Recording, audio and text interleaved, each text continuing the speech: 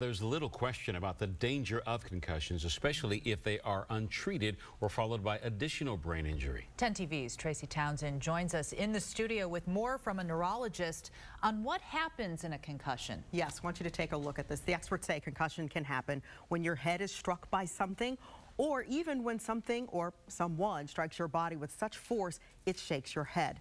The key is to see a doctor and to make sure to avoid re-injury. The problem is if you test OhioHealth Neurologist Dr. Geoff Eubank showed us what happens when your brain is concussed, using a jar filled with water and an orange. If this orange is your brain and this container is your skull, and then inside there's a spinal fluid, and when you hit your head, the brain bounces up against the skull. So your brain literally is in this fluid and knocking your head, it knocks against something. The problem is when it does that, it alters the way the nerves are firing. Doctors say it's critical to know the signs and symptoms of concussion, which include dizziness, headache, nausea, problems with balance, fatigue, sensitivity to light and or noise.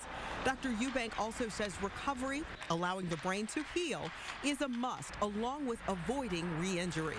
If you have repeated concussions, you may have to get out of whatever that is, whether it's a sport or some other activity where you're susceptible to concussions, so you don't put yourself in the situation where you have this chronic progressive problem down the road.